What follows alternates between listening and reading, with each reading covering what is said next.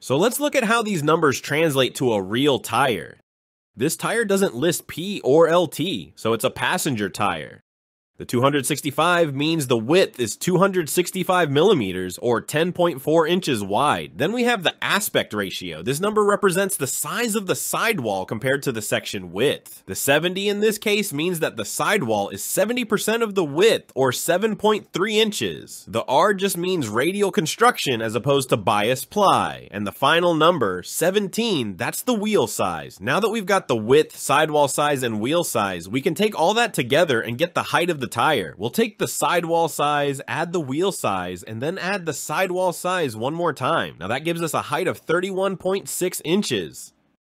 Based on our observation, this tire, the 265/70R17, is an excellent choice for several reasons. The larger sidewall height of 7.3 inches provides better cushioning and shock absorption, making for a smoother ride on rough terrains. The 17-inch wheel size is a popular choice for many SUVs and trucks, offering a good balance between on-road handling and off-road capability. Additionally, the overall tire height of 31.6 inches helps in maintaining ground clearance, which is crucial for off-road adventures. This combination of features makes the 265/70R17 tire ideal for both daily driving and off-road excursions.